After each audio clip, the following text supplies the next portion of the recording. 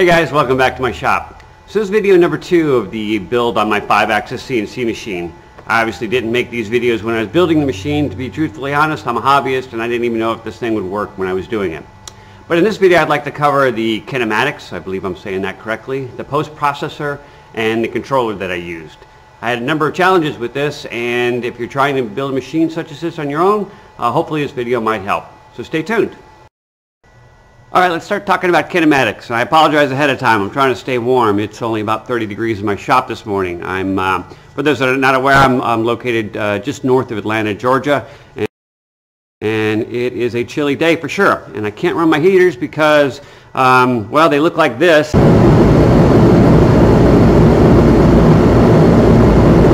And they make way too much noise when I'm trying to make a video. So, let's get with it. I don't know a lot about the kinematics math. I've actually watched some videos on it, and to be perfectly honest with it, it's way above me. But I can tell you this much in a layman's term. It's basically the calculation of the spatial representation between A, B, and Z. So when you need to cut a part, and it needs to be at this particular location, notice the head's pointed, and this is slightly rotated, it's going to actually keep that point cutting along the line that's actually in the G-code file. The kinematics is actually done, the calculation is done in the post-processor, and then the controller actually just takes that post-processor code and then cuts out the part. The challenge we have, especially in these hobbyist machines, is you can't recalculate the kinematics on the fly. So once you set the tool length within the program, you're not able to change it again. Let me just kind of highlight that a little bit more. Alright, so kinematics, and is it important to you?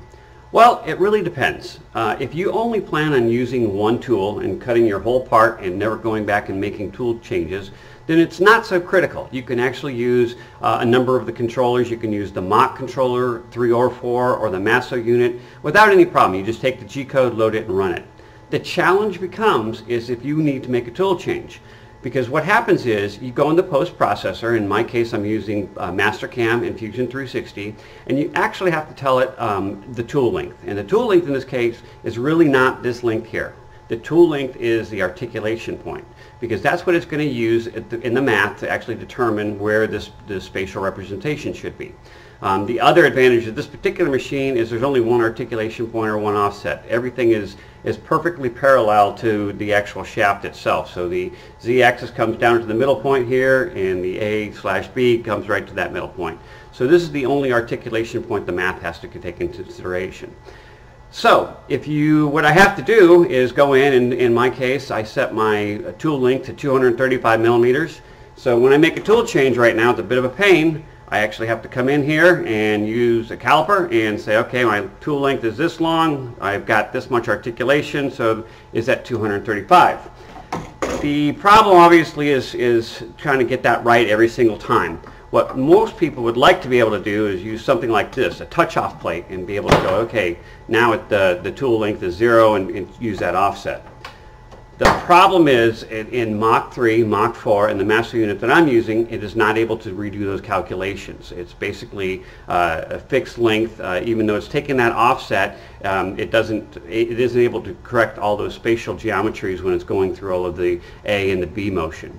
Now, I'm told that the Linux CNC does do that. However, I'll go over my controller here in a second and why I chose not to go the Linux CNC route and actually use the Masso unit. So, it's really not a huge problem. What I'm going to do is actually make a device that'll actually, there's some holes up in here, so I'll make a nice jig, if you will, that'll actually hold the tool length to the length that I need, so every time I can actually just place it in here and lock in the collar. It's just a bit of time consuming, and it's something you need to be conscious of, because if you just start going in and say, oh, I can just adjust the tool length in a 5-axis tool flow using Mach or Masso, you'll never be able to touch the part. It'll touch the part sometimes, and then it flies off and way off overcuts and undercuts and does all kinds of weird things. So hopefully that gives you some idea of the challenges that you'd run into. It's really not a huge problem, but it's something you really need to be conscious of. You're not going to be able to do a simple touch-off. You're actually going to have to create some kind of jig so you can preserve this length, especially if you plan on using a Mach or a Masso unit. So with that said, let's take a look at the controller. So here's the controller for the 5-axis CNC. The only thing that's not in frame is the VFD, which is actually in a different case. This, however, is not the first controller. The first controller was based on a Mach setup. That would have been a Mach 3 that I had upgraded to a Mach 4 that was connected by Ethernet smooth stepper to a PDX board, to a microdrive, to the NEMA 34 motors. The problem with that setup was I was losing steps and I couldn't figure out why.